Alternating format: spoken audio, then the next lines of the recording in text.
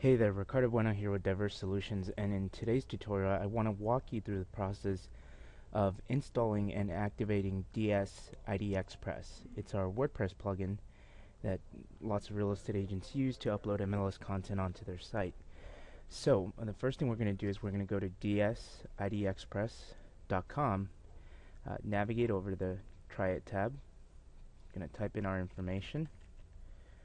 In this case we got name, email. I want to send this to a test account. Punch in our phone number.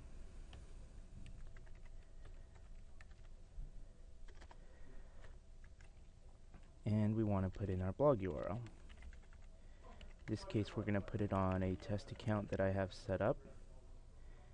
And we're going to click on Try It Out. Next thing you should be getting is a welcome email with an API key that you're going to go ahead and install. And here it is. Try out dsIDXpress. Here's your activation code. The activation code that you're looking for, the activation key, as you can see here, step 1, get your key, is down below. So we're going to copy that. Control C. You're going to go to your WordPress dashboard. When you log in, you're going to go scroll down to the plugins area, click on Add New. In this case, we're looking for dsIDXpress. Go ahead and select that. Search plugins. You're going to click on Install Now. Okay.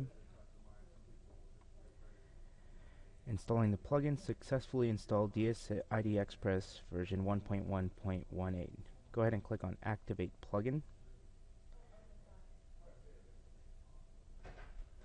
And here we have a message. In order to use dsIDXpress, you need to add your activation key to the dsIDXpress activation area.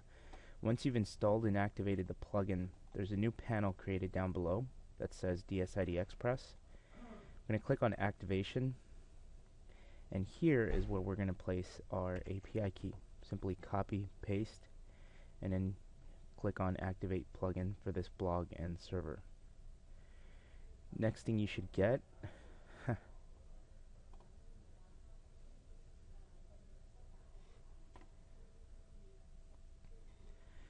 once you click on Activate Plugin for this blog and server and installing your API key, you're going to get a list of diagnostics that say yes or no on a lot of the various issues here.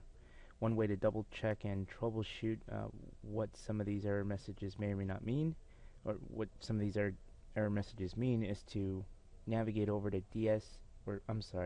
wiki.dsIDXpress.com, scroll down below, and here you'll see a list of items and their error messages and what you can do to proceed to investigate what the problem is.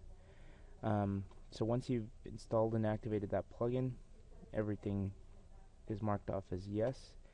You should be all set to go with using dsIDXpress on your WordPress blog. Cover a couple of other things such as using widgets, shortcodes, and link structures in our next tutorial. Thanks again. This is Ricardo with Diverse Solutions.